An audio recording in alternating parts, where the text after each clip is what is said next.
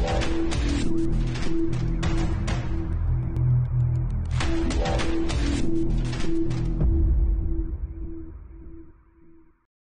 Jean Labrosse, and I'm the author of the MicroCOS series of software and books. I also write numerous articles. I lecture at conferences. I've been to Embedded World, Embedded Systems Conference, ARM TechCon, and so on. I did a lot of training also, specifically on RTOSs and embedded systems. So let's get into what is an RTOS. So the simplest definition I have for an RTOS is software that manages the time and resources of a CPU. So the application is split into multiple tasks. Each task is responsible for one aspect of your embedded system, and the RTOS's job is to run the most important task that's ready to run. So here I show a list of tasks that are ordered by priority, and the CPU could only execute one task at a time, and it will execute the task that has the highest priority that is also eligible or ready to run on the CPU. So, and then the RTOS switches between tasks when the high priority task is no longer able to run because it's waiting for an event to occur. So I will actually explain that shortly. So again, the different perspective as what is an RTOS. It's code that you add to your application to provide services. So an RTOS is either provided in source form or as a library that you link to your code. Most RTOSs that I know are written in C, and assembly language is needed to adapt the RTOS to different CPU architectures, and that's called a port. Now, most RTOSs, unfortunately, don't understand the architecture of CPU, so that's why you need that RTOS CPU independent section of code, which is typically written in assembly language. A slightly different view of this is here. So you have your application code that invokes services from the RTOS, and those services have to do with task management, time management, messages, memory blocks, and so on. And optionally, the other middleware component that I explained before, TCP/IP, GUI, and file system, they all typically request services from the RTOS to get themselves to run on the CPU, to schedule themselves to run on the CPU. So there's quite a lot of benefits if you're new to RTOSs. Why would you want to use one? So it creates a framework for developing applications that facilitates teams of multiple developers. Each developer could be concentrating on one aspect of the embedded system. It allows you to split and prioritize the application code. As I mentioned before, the RTOS always runs the most important task that's ready to run. And in fact, adding low priority tasks won't affect the responsiveness of your system to high priority tasks. And an RTOS is designed, or your application is designed so that tasks always wait for events to happen. So if the event has not happened, the RTOS does not consume, or the task does not consume any CPU time while waiting for the event. So it avoids the polling problem that non-RTOS based systems have. So it's also possible to meet all the deadlines of an application. There's a book called A Practitioner's Guide or Handbook for Real-Time Analysis. It talks about rate monotonic analysis. It's a 500-page book. It starts fairly easy to understand, but then it gets a little bit complicated as they demonstrate the concepts of RMA. So most RTOSs have undergone thorough testing. Some are third-party certifiable and even certified. So DO178B level A, for example, MicroCOS 2 has been certified for that, for IEC 61508, for medical 62304, and so on.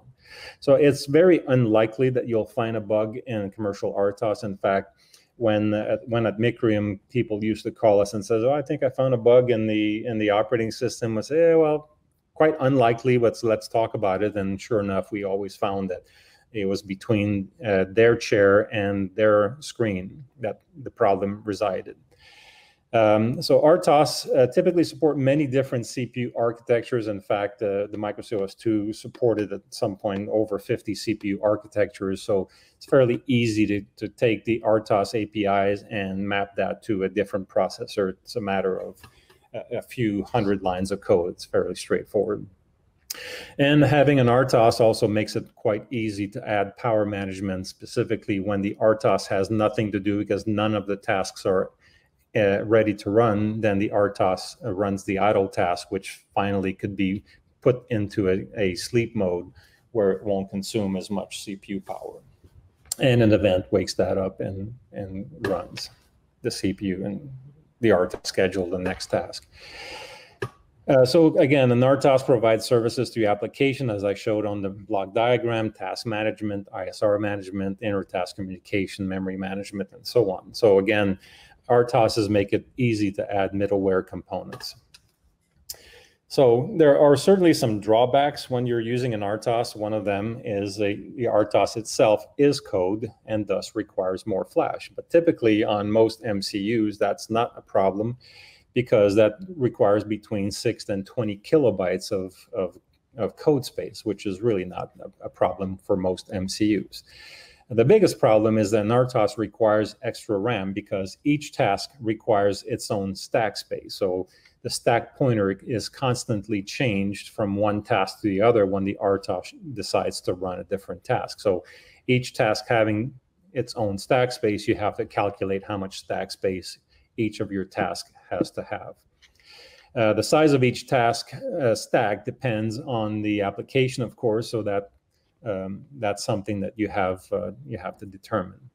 So each task also needs to be assigned a task control block. That's something that's handled by the RTOS. Your application never needs to worry about how that happens, but needless to say, it just consumes between 32 bytes and 128 bytes of RAM per task.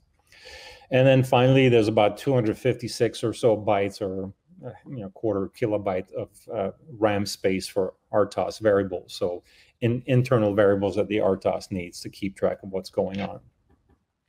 So you have the responsibility of assigning priorities. Deciding on what priorities to give task is not always trivial, so that's something you'll have to figure out. Again, the RMA book would be able to explain a little bit more in detail as to how you could do some of that. So the services provided by the RTOS consume CPU time. So typically, if you're doing your system well, if you're using the RTOS properly, the RTOS itself, the code that executes for the RTOS services, takes between 2 and 5% of the CPU cycle. So it could be more depending on if you're overdoing it or if you're overusing the APIs. So you got to bear in mind that calling an RTOS services consumes CPU time. And of course, if you're using an RTOS, well, you have a learning curve associated with the RTOS you select. There are probably 100 different RTOSs around there in the world. So when you select one, of course, the lingo will be somewhat similar, but the implementation will be different. The APIs will be different, so you have to get up to speed with the different lingos and the different APIs. So the big question is, do you need an RTOS? Do you have some real-time requirements? Now, because an RTOS consumes time, it will not give you back time. It will actually consume time in order to actually schedule the CPU to run the most important task that you have in your application. So, a real-time kernel means that I'm going to run the most important real-time task before I run less important, less time-critical tasks. So that's the whole purpose of the RTOS. So do you have independent tasks? So you have a user interface, control loop, communications. You have all kinds of things that you could run somewhat independently. So control loop, of course, needs input potentially from a user interface to tell it what set points to have. But in general, the control loop run pretty much independently to the user interface once those settings have been established.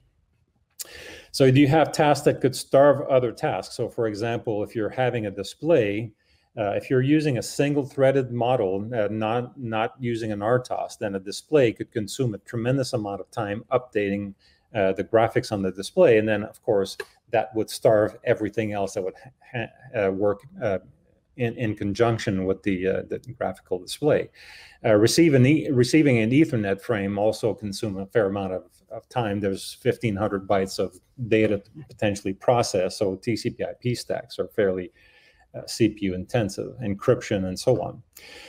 Do you have multiple programmers working on different portions of your project? If so, then having an RTOS helps because each one can concentrate on their application and not worry about the whole system. Now, at some point, somebody needs to put all that together and say, well, the most important thing in this particular product is the control loop. The user interface is not that important. Communication is, next in importance and so on. So you have to decide from a system point of view how your whole system is put together. But individual programmers could pretty much concentrate on their aspect of the embedded system. So do you need to use additional middleware components? Again, protocol stacks, a GUI file system, and so on. Having an RTOS helps orchestrate the whole thing when you have those components.